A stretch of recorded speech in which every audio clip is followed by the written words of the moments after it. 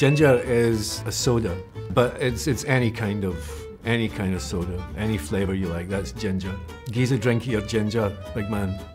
Gi'ing it laldi means doing something with gusto, enthusiastically.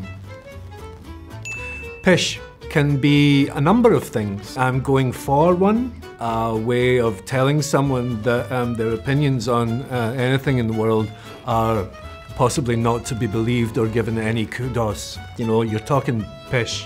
Blutered, you've definitely had more than a couple more drinks than you should have done. Pure Baltic, it's very cold. Reeking, yet another term for being pished or blutered. A piece is a sandwich, a piece in jam, a piece in egg, a piece in potted heed. Yeah, no, a piece is a sandwich. Scunnered is that you're fed up.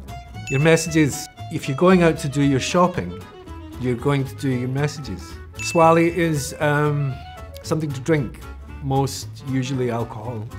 Have a wee bit of a swally. A winch is a kiss, which I like. It's a very nice name for having a bit of a smooch with your darling, or somebody you just met, or your wife, or whoever.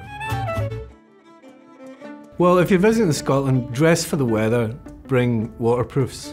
And if you're coming in August, then there's a thing in Scotland called a midgie, which is kind of a little bit like a mosquito.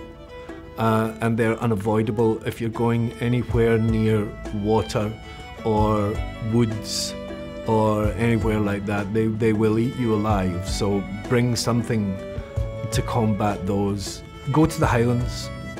The proper Highlands. Everybody thinks the Highlands start in Loch Lomond. They don't. The Highlands proper start in Fort William. But go there. Do please go to the islands. Do try and go and find beaches in Scotland, because we've got some of the most beautiful beaches in the world here.